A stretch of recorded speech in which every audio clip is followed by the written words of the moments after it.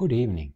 This SIM800L module and this Arduino UNO are going to send me a text message if, for instance, this wagon of our robot would be in danger of falling down from its rail. For the experiments of today, the cheapest prepaid SIM card will do. This cost me $4 and allows me to send 115 text messages. That should be plenty enough.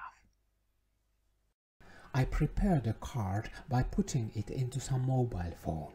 By using the PIN code of the new card, I log into it and change its settings so that the card won't ask anymore for those PIN codes.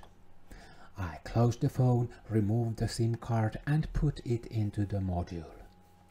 This SIM800L GSM module costs $8 at eBay. And this Arduino UNO costs about $3. I connect this SIM-TXD pin of the module to the pin number 10 of the Arduino UNO, and this SIM-RXD pin to Arduino UNO's pin number 11. I connect a ground pin of the module to a ground pin of the Arduino UNO, and I connect this 5V pin of the module to Arduino UNO's 5V pin. At my computer, I now start the Arduino IDE software. If you don't have that software yet, see the video number 10 on how to install one. The power from a computer's USB port isn't quite sufficient for a GSM module. But for instance, this 9-volt battery is able to deliver the needed amount of current for the module and simultaneously for our Arduino UNO as well. As the system is now powered up, I check that the Arduino IDE software is aware of the presence of our Arduino UNO board.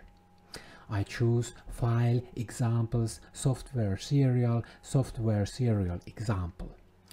Let me remove these command lines so that you can see that this program is quite simple one. It uses the normal serial port that is connected to our computer, and it generates one additional serial port, namely the one that we just connected to our GSM module. And the program itself does nothing else but forwards all messages from one serial port to another.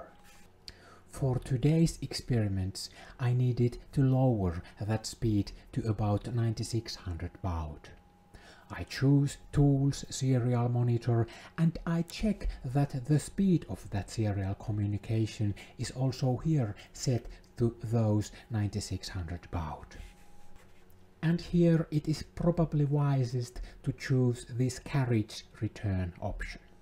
Then I choose Sketch Upload and I get some greetings to the serial monitor. Now I type into this input box the simplest of all the attention commands, namely the plain AT, and we are happy to get an OK response, and now we know that the connection to the GSM module is working. And from this Adafruit tutorial we find some other AT commands that can be used for testing our system. For instance, this command here sets a GSM module into a for us practical mode where all the text messages are represented as readable text. This other command consists of at least 2 lines. Here we defined to whom we are about to send our text message. In this demonstration I use my own telephone number. And here is the actual text message. The ending character of a text message should be Ctrl-Z, or in other words, the ASCII character 26. Unfortunately, Arduino IDE's serial monitor doesn't accept the combination of the Ctrl and Z keys. So, probably the easiest way to generate that character is to ask our example program to send such a character into the module. Now, as I upload this modified program and as the needed Ctrl-Z gets written into the GSM module, the module finally sends our text message, and indeed, after a few seconds, the message arrives into my mobile phone. And by adding these few lines, I get a program that is able to send text messages automatically. These end-stop switches cost less than $50. If I add such a mechanical switch to Arduino UNO's pin number 2 and add these few lines to our program, I get a system that sends into somebody's mobile phone a text message if a certain button is being pressed. Let's make something valuable out of that system.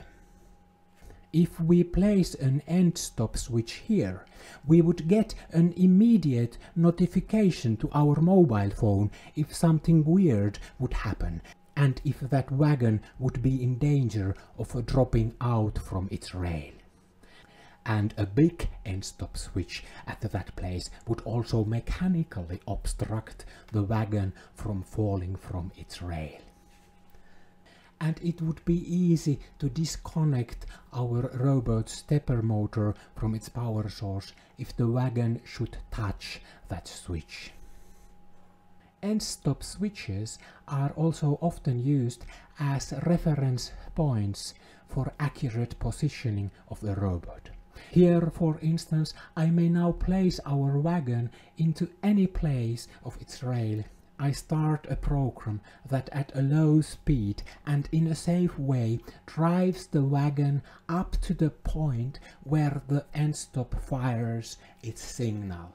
And now the robot knows where its wagon is positioned. Thank you for joining us today. I do hope that this video has been useful for you. Goodbye, take care.